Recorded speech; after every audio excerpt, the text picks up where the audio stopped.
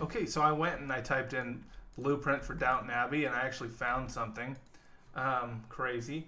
Look how labyrinthine this is. I want my level to feel that way. I don't want to feel like one room, another room. If there shouldn't be 4 rooms, there should be like 50 rooms in this. No, I'm not going to make 50 rooms in it, but I'm going to make it far more labyrinthine than this. I want this area to be one of the biggest areas. I'm gonna go ahead and select some of these and move them around and see if I can't do more of a maze-like entrance. Also, I know I need staircases both down and also up. And I know how a lot of these old manors had ginormous staircases, much like this.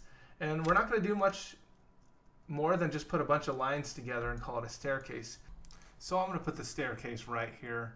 I'm going to do something really easy with these rectangles, and I'm going to change this stroke length down to 0.5. I'm going to draw a couple of these and just duplicate them by holding Alt and dragging out a bunch of them. And I don't have to get this perfect, but I just want to show that there's a big staircase right here. And on this one, I will extend it like that, and then I'll take and grab all.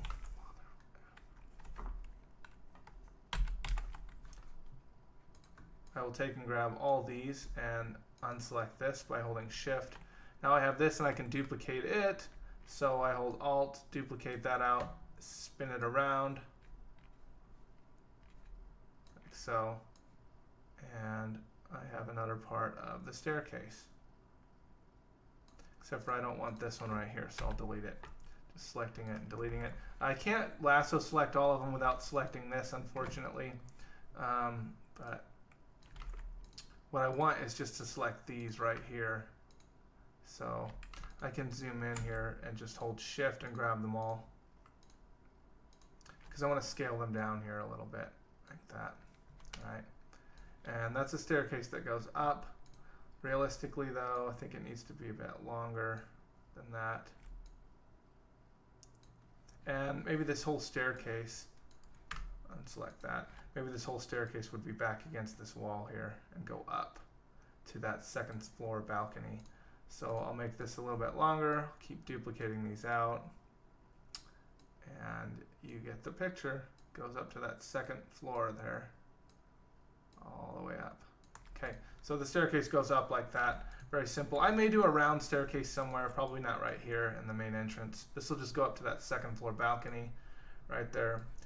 Banquet hall, balcony hall. Let's see, I'm thinking that there'll be a wall right here as well, kind of over the balcony, and then it'll go this way too, like that. I'm going to select those 2 lines and change them back to 3-point stroke. So we're adding a little bit more detail here. It's looking a little bit better, but you can tell that we have a lot to go in order to achieve something like this. Instead of making you watch me do all that though, because I'm not teaching you any new tools, I'm going to go ahead and fill this in, and then I will bring you back in the video and just kind of talk about what I did and the decisions I made. So I'll see you then.